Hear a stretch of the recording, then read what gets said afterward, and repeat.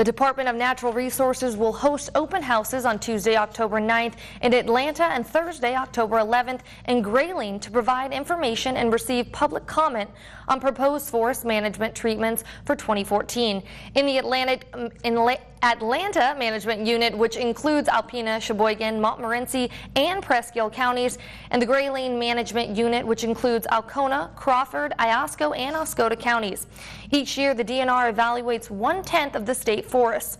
The inventory provides key decision-making information for foresters and wildlife, fisheries, and other resource managers.